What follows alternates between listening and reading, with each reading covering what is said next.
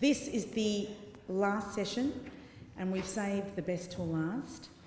So this session, we're going to be talking all about what's hot in neurodegeneration. We've got 4 fabulous speakers who I'm going to be keeping strict times. If you see me feverishly waving my hands, that means it's time to wrap up. Okay, and to kick us off, we first have Dr. Jessica Lowe, who's a research associate at the Centre for Healthy Brain Ageing within the School of Psychiatry at the University of New South Wales, and she's going to be talking to us about the STROKOG consortium.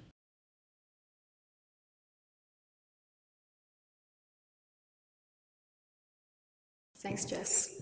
Thank you, Amy and Emilio, for inviting me to speak here today. So today I'm going to talk a bit about what we do in STROKOG, which stands for the Stroke and Cognition Consortium, and then I'll present results from our first harmonization project. So STROKOG is a consortium that brings together international studies of cognitive decline and dementia following stroke, or TIA. It's led by Parminder Sekshdev, who is the co-director of CHIBA at UNSW, and STROKOG was established at VASCOG in 2015. So our aim is to facilitate a better understanding of the determinants of vascular contributions to cognitive disorders and to help improve the diagnosis and treatment of vascular cognitive disorders.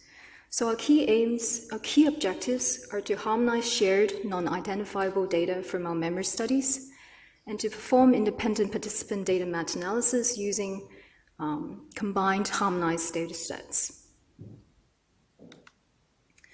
So we invite studies to join STROKOG if they have prospectively recruited patients with stroke or TIA.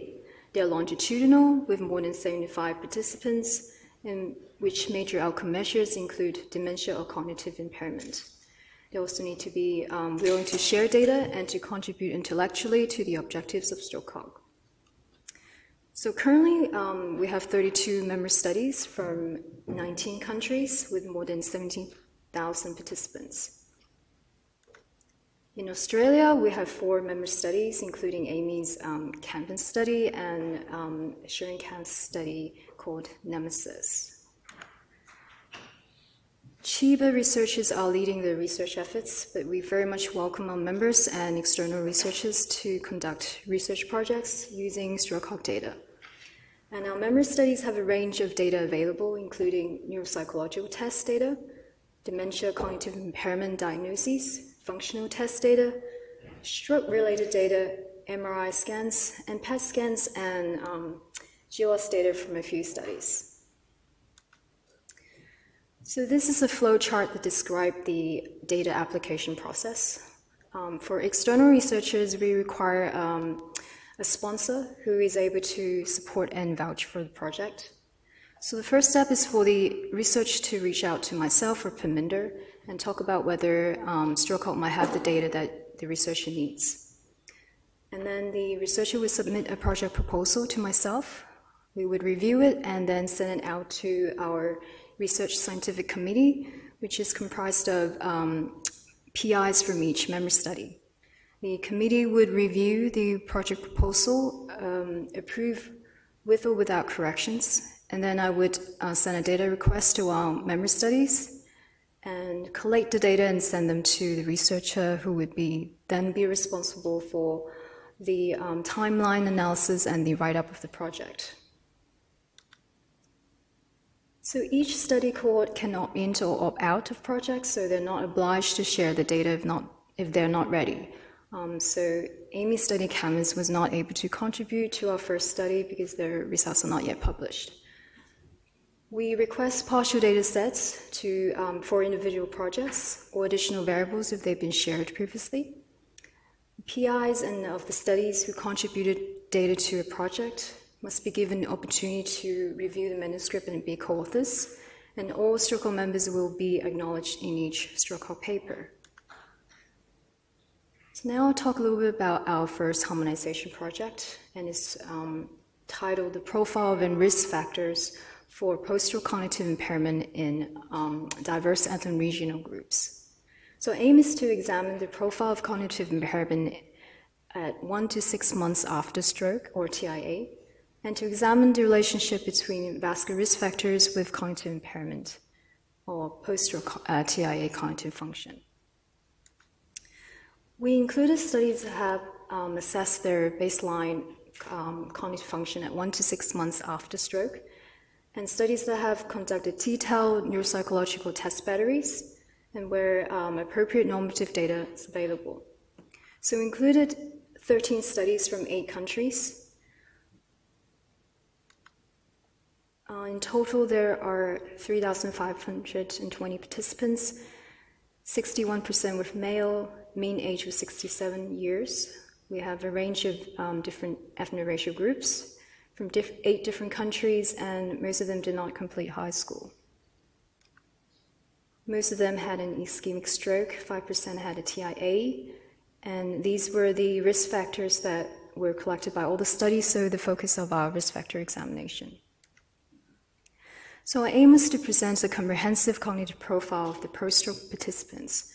Now, each study has conducted a very different sets of neuropsych tests, and there were not many tests in common, so we needed to be able to harmonize, we needed to be able to combine and compare the test data. So we had to harmonize the neuropsych tests by standardizing the test scores. So the first thing we did was to assign each test to one of these 5 domains. We then used a regression method to calculate standardized Z scores adjusted by sex, age, and education using control or appropriate normative groups. We calculated the domain scores as the standardized average of all available tests in the domain. And we also calculated global cognition Z score as the standardized average of 5 domain scores. We considered participants with Z scores with less than minus 1.5 standard deviation in the control group as being impaired in the domain. And here's the results.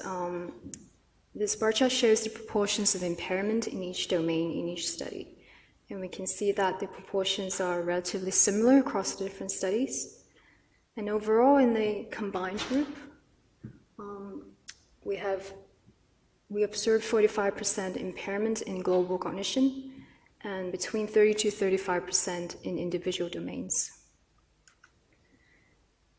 In terms of ethno-racial groups, these were the proportions of impairment in global cognition. So we can see that the proportions are relatively similar across the different groups, maybe except for the Singaporean Chinese, which have a lower proportions of impairment.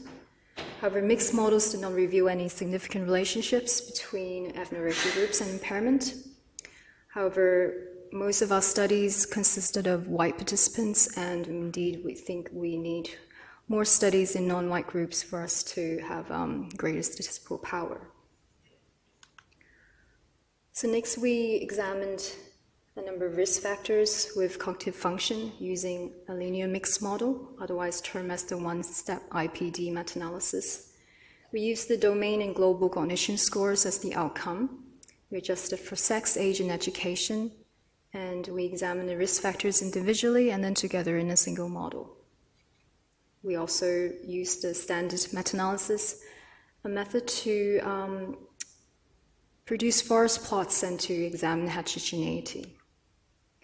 So this table shows the results from the linear mixed model, which we examined the risk factors together in a single model. And the bold fonts indicate statistically significant results. So we can see that for diabetes and history of past stroke, they're both very strong, significant risk factor for global cognition and in the individual domains.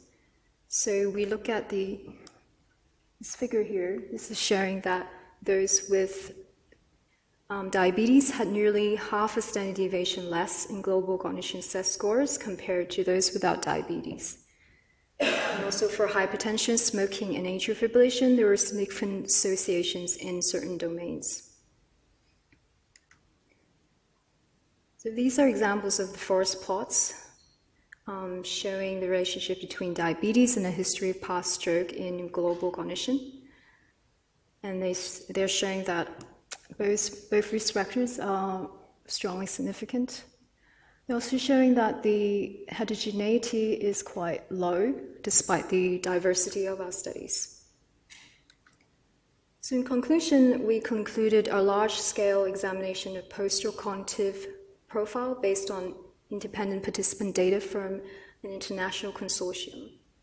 45% of patients were impaired in global cognition and 30 to 35% in individual cognitive domains 1 to 6 months after stroke or TIA. History of past stroke and diabetes were associated with worse cognitive function. Hypertension, atrial fibrillation, and smoking had less strong or domain-specific negative associations. And we need additional studies in non-white groups to further explore ethno-racial differences in cognitive impairment. So we've completed this project, and actually we are working on a resubmission of a paper for neurology. And our next project we've just started is on cognitive decline, and we're looking at the longitudinal change in cognitive function in our post-stroke cohorts. And we also started to think about how to harmonize MRI data in our memory studies, and it's proving to be quite a challenge. So for more information about STROKOG, please visit our website. We also have a methodology paper. And please contact myself or Parminder if you have a study that you think you might be interested in joining STROKOG, and you'd like to discuss potential projects using STROKOG data. Thank you.